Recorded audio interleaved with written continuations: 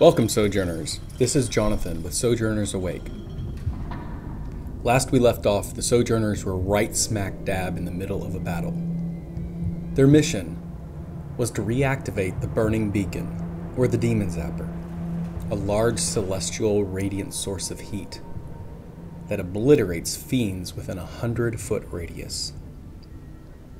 If they get this done, that'll help turn the tides for the Blood War, but specifically aiding the Devil Army. The Sojourners have quite a task ahead of them. As well as defending themselves from the onslaught, they discovered that a celestial being, a holy angel named Moonglow, was in charge of powering this beacon, and was currently being held as a prisoner of war. Now they had to defend him. In addition, Moonglow, after experiencing some of the Sojourners' magic, retrieves some of his memories in specifically the origin story of Zariel, the Archduchess of Avernus. Before she was a fiend, she was a holy celestial warrior in league with Moonglow in the Order of the Balance.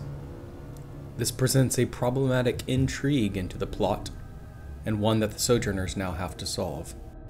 And you'll find that in this episode, they have a couple skill challenges that they have to go through in order to get the beacon put back on. It was pretty high intensity. It was a very intense battle. It was a very intense time, and I think they handled the challenge quite well. I would also like to thank Tabletop Audio for their wonderful ambiance and background music. You can visit them at www.tabletopaudio.com. I hope you enjoy this episode. May your story continue.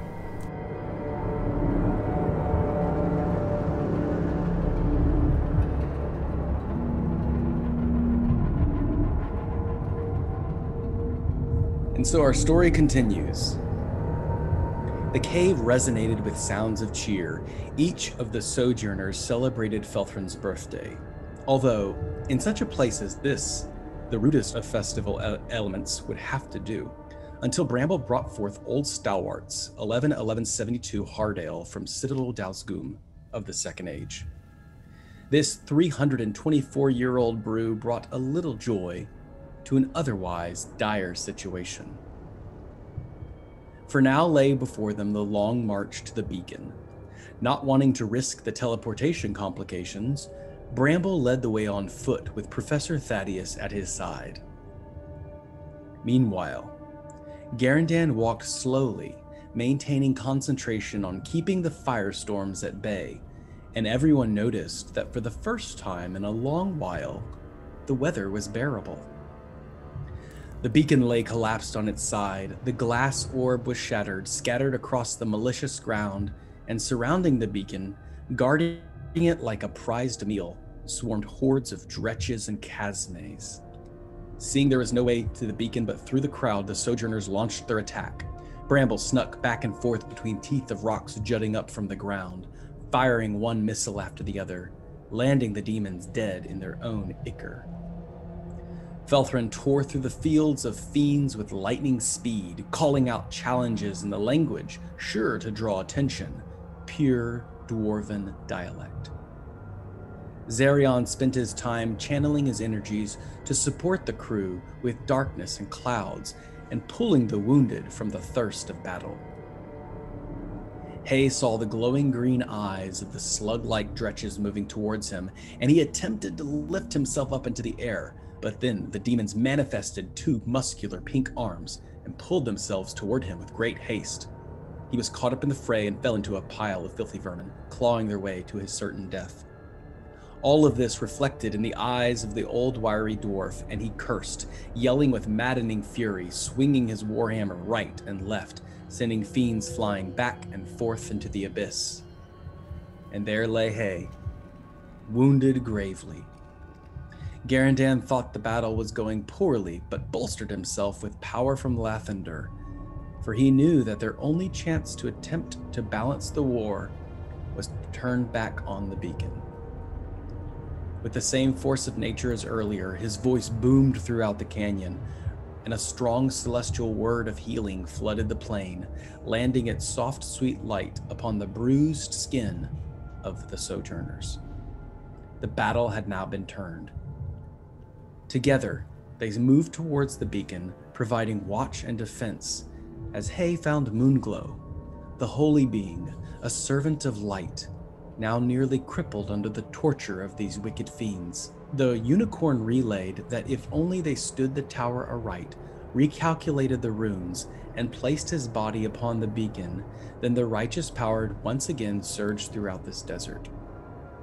However then, from out of the abyss, the demons were not going to give up this gained ground so easily. And there a Merilith stood in opposition, and so our story continues.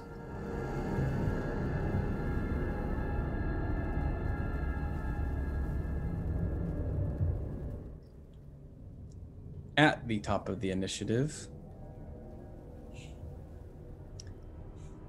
Hey, the Merilith sees you and says, "Step away from the prisoner." And for a brief moment, we get to see Hay's response to this. How does he appear as this large, slithering, praying mantis sprouting 6 arms with 6 long swords wields it around like a metal windmill ready to charge into you? Does anybody have any questions about this scene? Any clarification on the mission at hand? We got to destroy the beacon or turn it on. It needs to be turned on. And that will give us the advantage on the battlefield? Yes, because it issues forth a radiant heat that the demons are particularly susceptible to. Anyone within a radius would no doubt take damage as well when this thing kicks back on. So we have to be out of there before it turns on. You have to be out of the radius. Yes. Okay. Which soon, if Garandan manages to make his way to the control panel, he will soon discover. Ted, did you have any questions about this situation as we get wrapped up? No. Bramble. Okay, Bramble. We're not yet aware of the Merilith, right? Only Hay is. Oh, no, you see him just... Okay. You see the Merilith, she has this beautiful woman's head attached to this praying mantis body, standing like 10 feet tall, now opposing Hay. Out of breath, you rise to the beacon, place your hand upon the shard remains, and look to see Hay now in opposition. Garandan, did you have any questions about this situation? Is there anything lying around that we could use to like levy it up, like to not just so it's not just physical? Great question. Yes, there is. Yes, and his name is Felthrin Grovlor. Hey, we see you terrified? He realizes this is something unnatural, something that looks obviously powerful, and he can feel the evil radiating off of her. But at the same time, from behind, he can feel the goodness coming from the unicorn. And Moonglow. so, Good. yeah, caught between the two, he realizes that he is the only thing standing between Moonglow and certain death. He looks her square in the eyes and he says, "I will not move." Then die. And she's going to take 6 attacks against you. It's been a lot of fun, guys. Garandan, with the foresight as he was running over, he saw this happening, and so he's just going to let out a huge blast, and he's going to use all 5 of his warding flares to put disadvantage on 5 of those attacks. He can use 1 in a minimum of 1, but as many wisdom modifiers he has, and I'm a +5. So I can use 5. Can you do it only once per turn? No, it says you must use minimum of 1 per turn, and you can use a maximum of your wisdom modifier. I'm going to challenge you on that because it is a reaction. Yeah. And you only get 1 reaction per round. Oh, okay. Well, okay, then I'll do... That's fine. You can impose disadvantage on one of them. We'll go for the natural 20 if you get one. So we got a 27, 29, a 20, and a 19, a 29, and a 25. I'm going to give disadvantage on one of those. 24. So all 6 hit? I tried. Yeah, all 6 hit. My 13 armor class. What are you doing in Avernus? I- 78 points of damage. Oh, that's not bad. Yeah, I'm still up. Okay. She sees that, and she's going to go ahead and strangle you with her tail now. Oh, That's a Ooh. 16 okay. I am going to use Misty Escape. And so basically, I bamf aside. as a reaction. Yes. Okay. She goes to strangle you with this serpentine tail. I can vanish in a puff of mist in response to harm. So after I take the 78, I'm just going to turn invisible and teleport up to 60 feet to an unoccupied space that I can see. And I'm just going to go right behind her. So let me just move my guy here.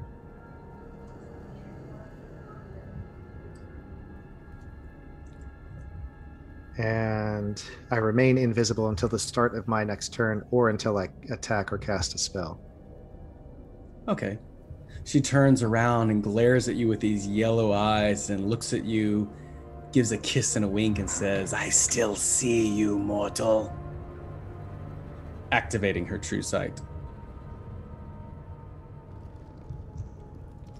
The Merilith is... Okay. Yeah, if you are not going to take the grappling damage, the Merilith is then going to use her tail, and she's going to squeeze the neck of the unicorn and hold the unicorn right, holding the celestial being hostage. The unicorn is now grappled.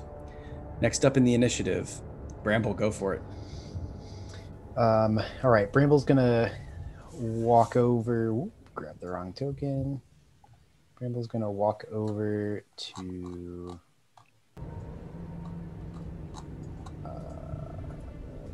Grab tokens now. Okay, I can move Zerion. I cannot move Bramble. Anyways, so Bramble's gonna walk basically to where he can see around the corner. Okay. To get a clear shot at the Maryland, and take a shot with the glove of firing with one of his silver-tipped arrows.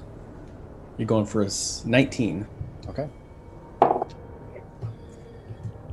That is a 19. No, it's an 18. What in the world? I Flying missed. past her ear. Yeah, that's scary. Bramble Yikes. can't miss. I know. What's up with that? I rolled a 3. Oh, it was a 15. Okay. I think that's it then. Okay, let's move on to Garandan then. So after Garandan gets him with the light to bind it, it's going to point his finger at the demon and shoot a guiding bolt towards it, light it up. as 19. well. 19. I get to roll with advantage because I got foresight. So I get a 22. So I'm casting it at a 4th level. So it's 4, 8d6.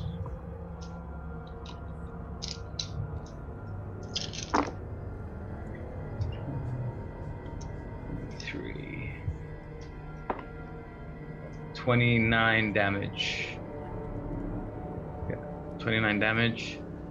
And as a bonus action, he's going to harness the sun's light and shine his shield into the Marilith's eyes and try and blind her. You would have to be melee range. Okay. Are you going to abandon your post here at the Burning Beacon? No, I'm about to help Felthrin pick it up. Okay. Yeah, but anyone who's trying to hit her, she does have advantage because she's lit up like a lightning bolt. Next attack, yep. That means it's the demon's turn.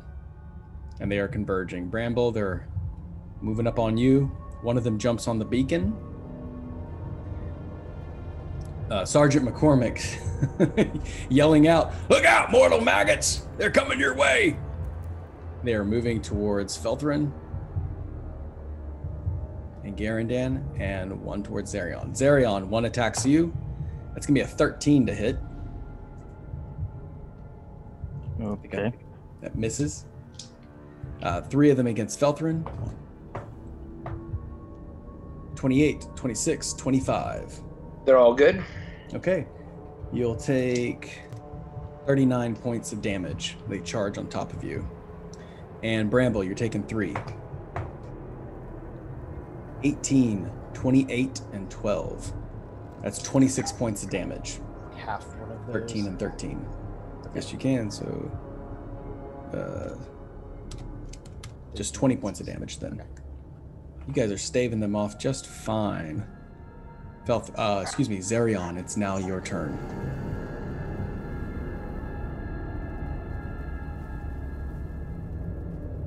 All right. From what I'm seeing right now, we are surrounded. Hayes in the tight spot with Meredith. It does seem that way. With the challenge of raising the burning beacon, the Merilith is holding the unicorn hostage. Hayes looking pretty rough. What would you like to do? I could turn into an eagle, right? Well, before Yes, I do that, I want to since we are surrounded, it'd be wiser to cast give me 1 second, I'll pull up my character sheet. I want to cast fog cloud around the area to give us some time to So fog just cloud. just so you know, fog cloud would obscure the vision for everyone who uses sight. That means disadvantage on all attacks. Okay, all right. All right, then. Or you could place it near the Merilith with Hay and Moonglow, but again, you now recognize the Merilith can see through Yeah, she can see true sight. anything. She has true sight. Yeah. Oh, dang, man. Yeah, fog cloud seems to be not a great spell to cast in this scene. Yeah, because we gotta knock them all down. All right, then the eagle. It'll have to be. I have to transform into an eagle. All right, and so that'll be your action, and you watch Zerion. If you would describe how you form into this eagle, this flying creature. I'm enveloped. I scoop up some dirt, crush it in my hands, toss it on the ground, puff to a black cloud, and an eagle zips out to the sky. Okay, you can move, I think, up to 120 feet. So, what is your aim with your movement? I can only do one action while I'm moving, right? Well, shape-shifting is your action, but I'm allowing you your movement as an eagle. So, where do you want to go? I want to go next to Hay so I can rescue him. Okay. He's not looking too good. This eagle just flies straight through the sky. Hey, you start to see this beautiful, majestic eagle, maybe with a couple horns sprouting from its head. I'm not so sure. I can't see from this distance. It flies over towards you are at. All right, Zerion, I think that's the end of your turn. Felthrin, we're moving to you. I guess Felthrin has to whack 'em smack on these 3 guys that are surrounding him. It's your choice. Despite the pouring demons coming through, you still have the beacon to activate. Oh, crap.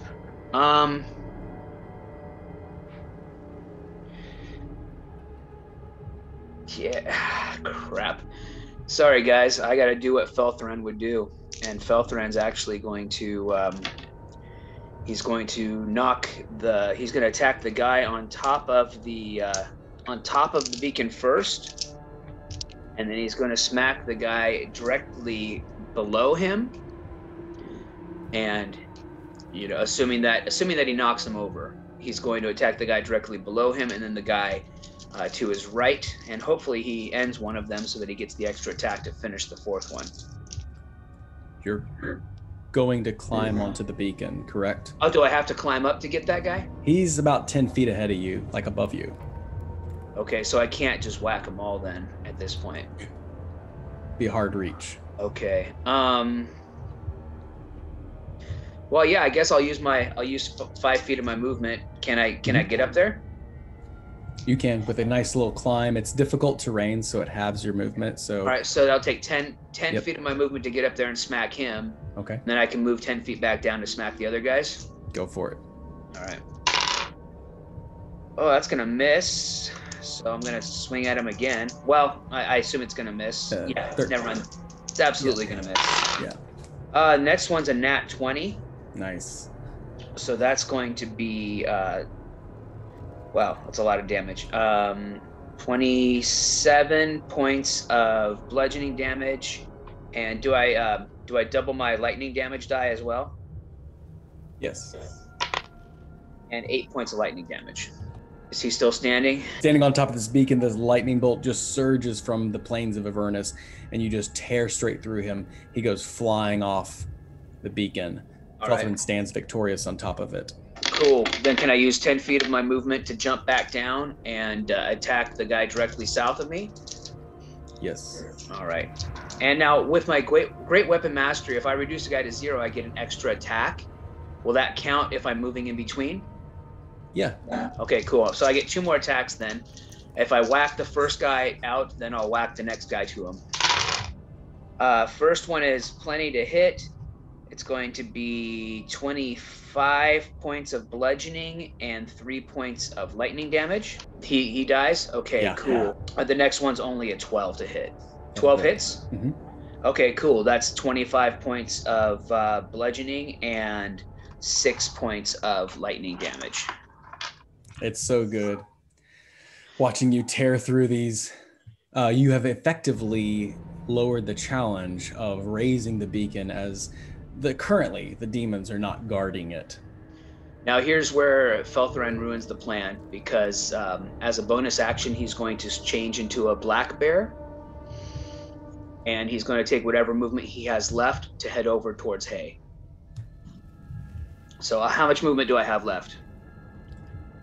You spent... I used 20 of my dwarven movement, and now I'm a black bear. So do I still just have 5 feet? I'm going to say half of your black bear movement. Okay, so that would be 20 feet. So that's 5, 10, 15, 20. And I'm going to roar at the Marylinth. Okay. And sorry about abandoning the beacon, guys, but this is what I would do. Felthrin, seeing the life of his friend Hay hanging in the balance. Moonglow is going to take a response. You see that Moonglow's unicorn horn is beginning to light up with his energy, sensing the presence of good, beginning to overturn the balance of evil in this area. Moonglow begins to call out, and then you sense that Moonglow is trying to say something, but currently he is being choked by the Marylinth in a grappled form. Moonglow has nothing to do but going to try and escape. He is unsuccessful. Hay seems to be in a tight spot, coughing and spitting up blood. Yeah, because you've got sand and blood and sweat in your eyes. You're just nearly blinding through this plain of Avernus. You look like you've been through a sawmill. Just your robes totally slashed. You are actively bleeding, and you step aside and misty step right behind the Marilith, only to see that she recognizes your position. What would you like to do? So I have a question for you, DM. I have a spell where normally the effect is self. If it's cast at a higher level, I could have it affect other people, other creatures. Would you be willing to allow me to not cast it on self, but on Moonglow? It's bending the rules, so absolutely, I understand. What's the spell? Etherealness. Yeah, if it's going to break things, don't worry about it. I think what you're intending to do is reduce the grapple. I'm trying to get him in a safe place. Okay. That's all. Yeah. So yeah, True Sight could see into the ethereal plane but not affect it. So yes, that would actually save Moonglow, and I will allow it. Yeah. Go for it. Okay. Am I within touch range of the Marilith? Yes. I rest my hand down on the coiled tail, and I say, "It's a shame. You're so beautiful, and I really wish we could get to know you. There's so much that I don't know in this world, or any of the worlds, really. And then he bends down and he kisses the scales of her tail. And as he does that, he also flicks his fingers over to Moonglow, who then shimmers out of sight and into the ethereal plane, into a shadowy facsimile of this world.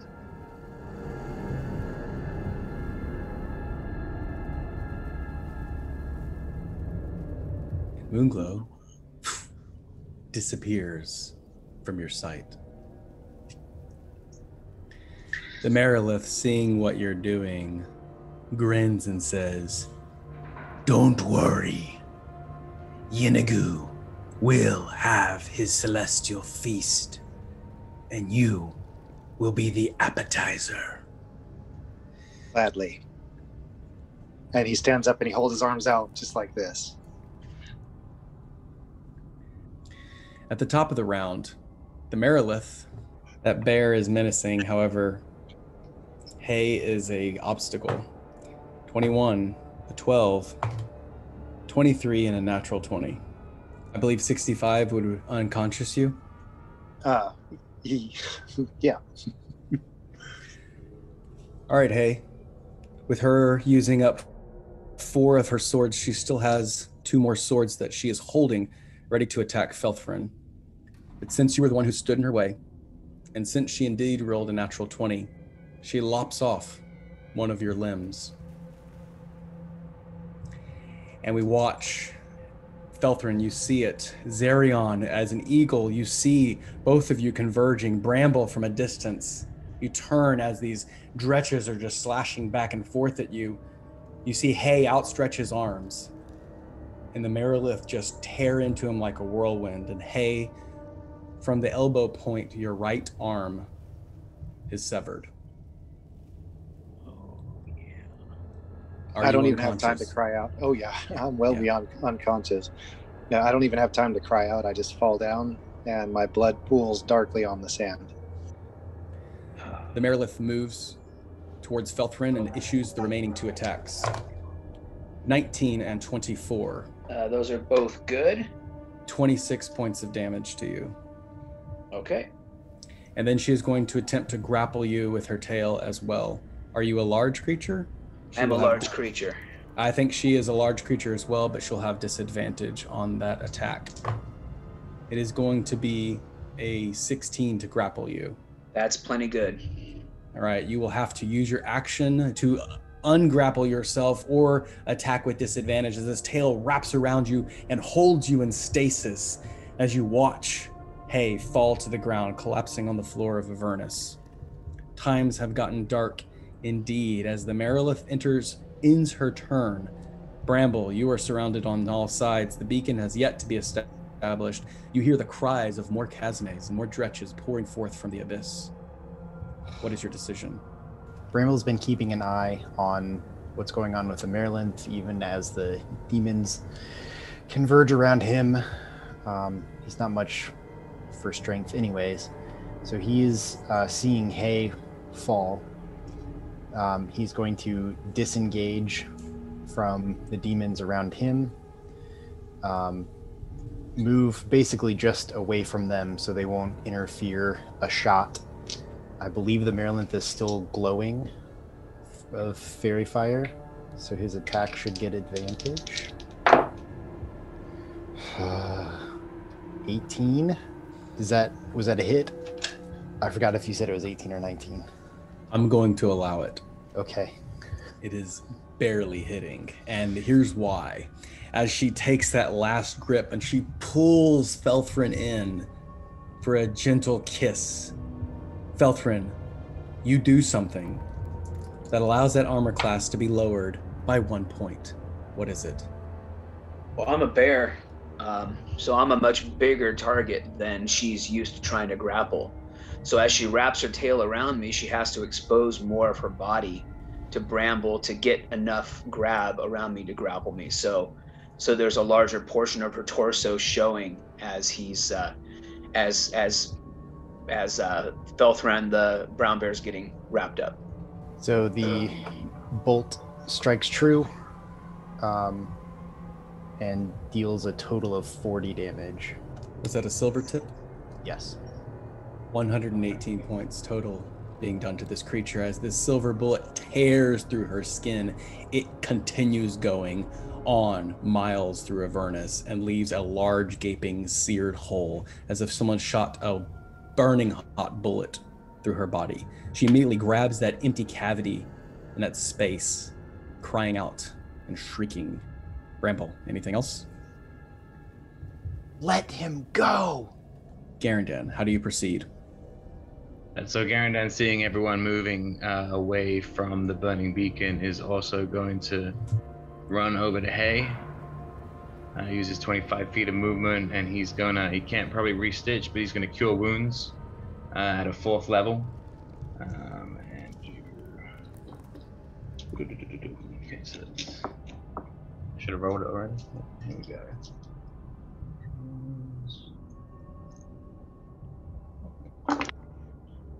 He's got 12, 19, 24 points of healing on Hay in a light beam coming down. And then for using that light, he's going to use his shield now that he's in melee range to blind the Maryland as a bonus action. Okay. She has to save on a Constitution saving throw. How much healing was it? I'm sorry. 24. Oh, thank you. We'll get to that scene in a second. But as you blind this creature, her eyes close shut, and these 2 large antennae sprout forth from her head and begin sensing all around you, landing one on you, and she takes a reaction against you, Garandan. That's going to be a 22 to hit. Can I reaction warding flare for disadvantage? Actually, they already have disadvantage on me because of foresight. That's a natural 1.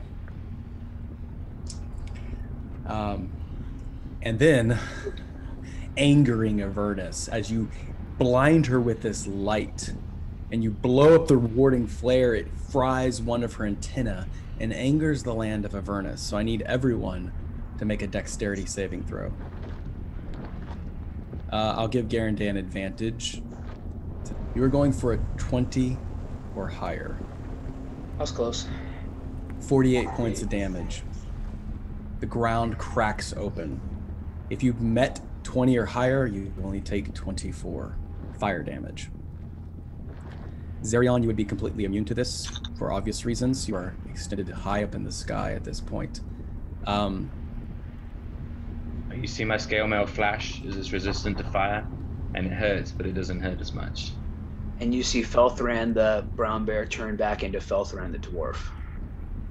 And now separating you, Bramble, you are on the other side. Garandan, the soles of your feet are hanging off this edge, and the ground just crumbles and leaves behind this pool of lava. It's a 10-foot jump across. Bramble, you're on the other side. Hay, your other arm is dangling on the edge, and you are at risk for falling into the lava. It will require I took 48 points of damage. I'm also unconscious again.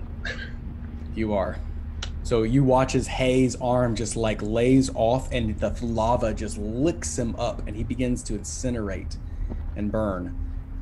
Garandan, your turn is done. It is Hay's turn. So Hay, if you would make the first death saving throw.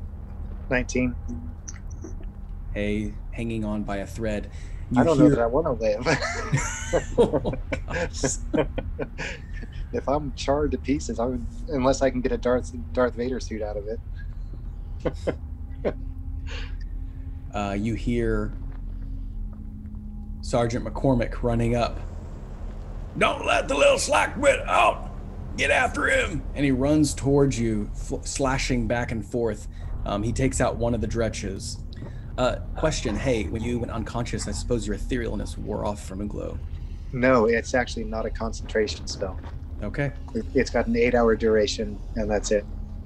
Can anything end it? I suppose counterspell or somebody slipping into the ethereal plane themselves could be on the same plane, but I'll check if you want to continue. What I'm hearing is that Moonglow cannot be returned to the plane of Avernus without your permission. Or until 8 hours pass and the spell does dissipate then. Wow. So with one of the objectives being in the ethereal plane now safely hidden away, none of you can see the unicorn at this point. It is now the demon's turn. This demon, of course, gets incinerated. Bramble, a demon, sneaks up behind you. Two of them are prowling forward. They're going to make 2 attacks against you. First attack is a 20. Second attack is a 29. Both hit. Okay. If you want to, do you have a reaction to use? I do. So 20 points of damage. Okay. Okay. 1 hit point. Nice. That's way better than 0 hit points. Tell me about it. Zarion, you are an eagle flying high above with an eagle's eye view of this entire situation. I believe you are a giant eagle, if that is correct. Mm-hmm. That's correct. So how would you like to proceed with this horrible mess? Yeah, it's pretty bad.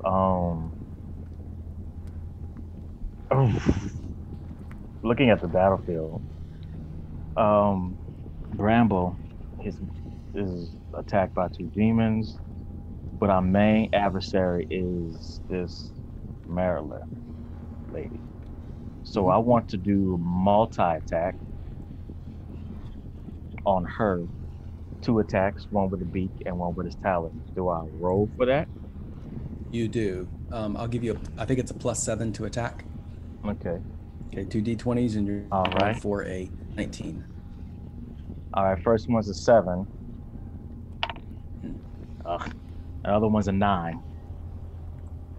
You dive bombing, and what she does is she lifts up one of her swords and nearly takes your head off, and you skate, you like do an air brake really hard as this horrible, wicked longsword tears through the air. Do you want to stay within melee range of her? No, obviously not. Can't have 4 cut my wings off, so I'm gonna have to move Okay. out of range at least. You hear Sergeant McCormick saying, "We are getting our behinds handed to us." Now, next up will be Felthrin. All right, I've got to try to break their grapple. Is athletics or just strength? Yeah, You have a choice strength of saving throw or an athletics. athletics check. You have a choice. Is that what you said? Yeah, you have a choice of acrobatics or Athletics. Athletics, yeah. Athletics sounds fantastic. Oof, 15. That's not enough. All right. Push, and this tail just squeezes you tighter and tighter. Yeah, I don't think I can do anything else. Hard times for Felthrin. That's it. Hard times for Felthrin indeed. He's gonna Moonglow. grunt. Okay. Moonglow is going to take a minute. All of a sudden, you hear a voice in your head amidst the screams and the chaos, the blood and the sweat, the stink of ichor and the heat of fire. You hear a voice in your head. It's a loud whisper, as if someone has gained access into your mind. "Hello, this is Moonglow. I am the unicorn that you do not see. I am in a room, and if you can hear me, I have remembered something. Maybe it was the magic, maybe it was being sent away, but I suddenly remembered who I am. I am Moonglow, partner of Talos, of the Order of the Balance. We arrived here with Zariel to end the blood war. She was taken prisoner and converted into a fiend. Talos went to the material plane. I, Moonglow, stayed in Avernus. I buried Zariel's sword far away from here. Its name is Angel Strike. It's all coming back to me now. I think it is hidden far away, but I can't tell you where. I do know that Bell, the Duke of Avernus, he too saw me plant it. And the last thing I remember, he sapped my brains. And I was placed here on the beacon. It is my job. It is my calling. It is my purpose to stand here guarding. But I can't let the man who saved my life suffer for me. I am willing to risk annihilation if you are here to restore the balance. And if you see Talos or Zariel, tell them hello for me. Moonglow, out.